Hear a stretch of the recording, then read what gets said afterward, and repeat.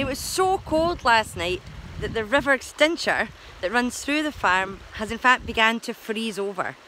I think we should have a closer look now.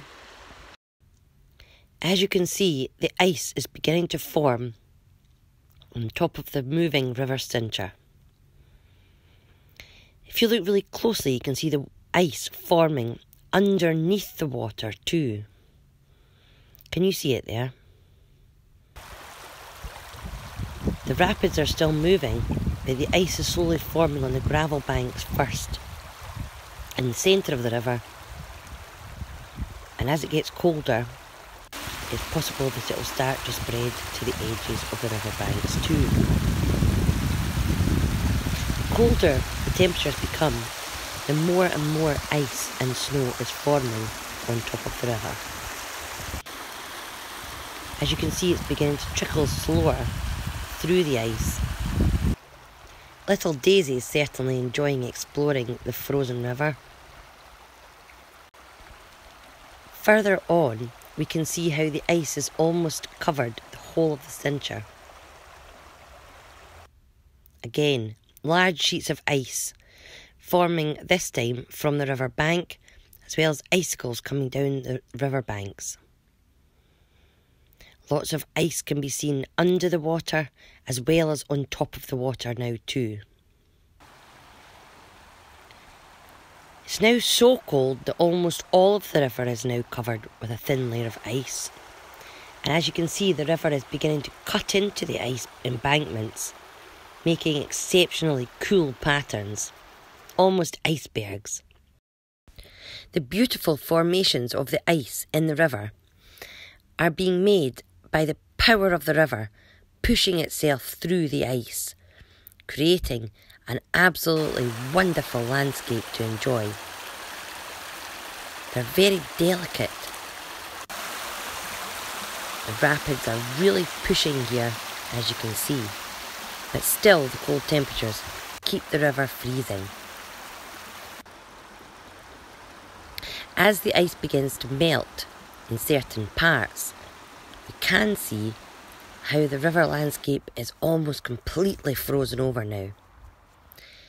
As well as the ice that covers the river, there's also these incredibly cool icicles and formations of different ice forming carefully and slowly and over time, leaving breathtaking patterns and shapes that we can see.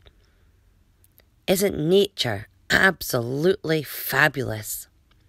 What a joy to walk along this frozen river today. All along the riverbank as well, the winter wonderland continues, giving us breathtaking views of the farm here. Seed heads become frozen, and the rocks become trapped in this winter wonderland. Absolutely brilliant. The ice itself I have zoomed in on to give you an idea of how it's made up and the patterns that it can produce.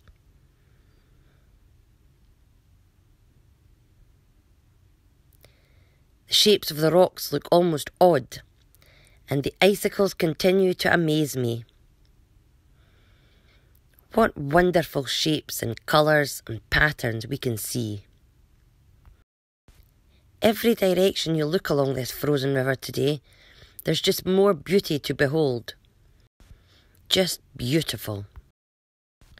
As we continue our walk along the river today, it couldn't possibly get any more beautiful.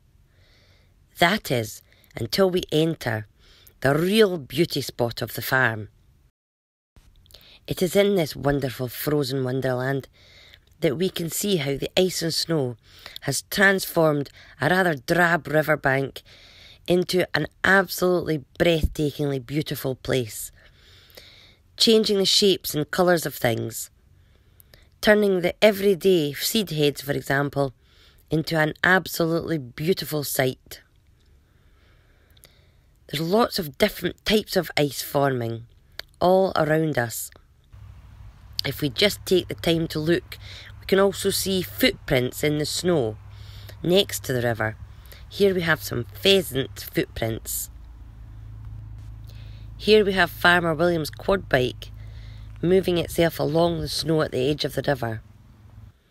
We have some dog prints from Little Daisy Dog. And these ones are Claudia the cat. And these, some deer beside the river. What a wonderful place to explore today. It's getting late now and we must head back to the farm. Through all the winter wonderland that we've explored, even frozen puddles can give us sheer joy. The landscape around us, it really is absolutely beautiful. And of course on a cold day, we get beautiful sunsets like this. What a wonderful day we've had. See you again tomorrow, boys and girls.